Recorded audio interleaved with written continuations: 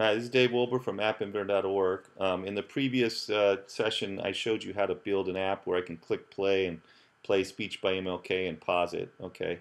Now I'm going to extend it so I've got two pictures. One's going to be of Malcolm X, and I've got two speeches, and I can kind of play and pause both of those. Okay. So the first thing I'm going to do is go get the new media I need, and if you want, you can go to appinventor.org, and this is the text equivalent of the lesson I'm going over in video here. And if you go down, you'll see a bunch of media. Okay, that's for the first part of what that we already finished. But if we go down further, we can get a picture of Malcolm X, a sound clip, and then we'll also get a smaller picture of MLK so that it'll show up, and fit kind of off the screen. Okay, so I'm going to download these guys, and on a Mac I control click. I think on Windows you right click, and if I save link as, and I can save this Malcolm picture. Okay. And notice when I create these in Photoshop, I kind of put the width and height on them just so I can know the size of these pictures. And I like to kind of, get my images ready with Photoshop before I put them in an App Inventor. Okay. I'm also going to grab the sound clip from Malcolm's speech. This is a great speech talking about why his name is Malcolm X. Okay. And then finally, I'm going to get the smaller picture of MLK. And remember, all I'm doing is putting these on my computer. They're not yet in my app. Okay. All right. So I'm back in App Inventor, and I'm just going to load that media in. So I'm going to say Upload New, Browse, and I can go grab my media. So there's the MLK, the new picture, right? And then I'm going to upload, browse, and grab the Malcolm. There's the Malcolm picture. Okay, bring that in. Say OK, and I've got my pictures. Notice they're not showing up on the UI because they're really just they're in my app, but they're not set on any components yet. Okay, so there's the speech by Malcolm X. So I've got all my media loaded now, and now I just need to kind of set up my user interface. Okay, so first thing I'm going to do, I'm going to switch MLK's picture from this big one we used to start, and I'm going to change it so it's now going to be this smaller Martin Luther King picture. Okay, so there's that. And if I look on my phone, and remember I'm showing this on my emulator, it changes, right? So second thing I'm going to do is I'm going to bring in a screen arrangement. Okay, because I'm going to want these guys to be side by side.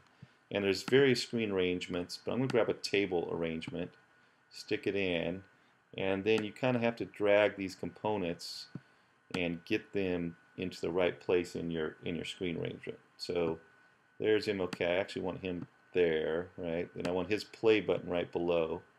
Okay, and then I'm going to add Malcolm here. Okay, so I need a new image component. Okay, remember we always need a component to kind of put our pictures in. So I'm going to grab the image component. And this is going to be for Malcolm X, and I need to set his picture property to the Malcolm picture. Okay, great. And then finally I need another button. Okay, so I'm going to grab this button, and I want to put the text play on it as well. Okay, and now I'm kind of set up for how I want things to look.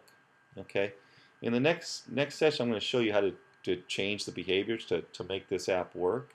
Okay, but before I do that, I'm going to change the names of my components because now things are getting more complicated. And when I'm over in the blocks editor, I'm going to have all these components appear here, and I kind of need to know which is which. And it gets very confusing if you don't describe them well. So back in the designer, I'm going to change the name of these components. Instead of image 1, I'm going to name this the MLK image. Okay, and you just have to click rename down here and put MLK image. Okay, I always like to leave the component name as the end of the name, right? And then the describing part, in this case MLK, as the front of it. Okay, button 1 is MLK's button, so I'm going to name that MLK button. Okay, and then image 2 is Malcolm's image, so I'm going to call it Malcolm image. Okay, and then finally I've got another button. I'll rename that the Malcolm button. Okay, I'm almost ready to go. I've got my UI pretty much set up. Now, I could use this player component to do both speeches, right? You can change the source and so it could do the different sound clips. But at least for this first app, I'm gonna do a simpler way where I'm just gonna add another player component. Okay, and remember, you get the player components in media. I'll just drag this one in. So I'm going to have one player component for one speech and one for the other. And player one, I'm going to rename to the MLK player. Okay. All right, and player two is going to be in charge of playing my Malcolm speech. So I'm going to call him Malcolm player. Now, just changing those names doesn't do anything, right? Oops, I kind of renamed this poorly. I want that to be player. Okay.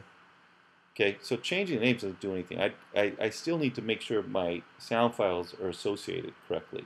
So MLK player has his speech, but I need to make sure my Malcolm player has the Malcolm speech, this .mp3 down here. Okay, so that's the file associated with the player. Okay, so I've got my UI set up. I've got my kind of player set up to play the speeches, and the next step is going to be actually do the behavior in the blocks editor.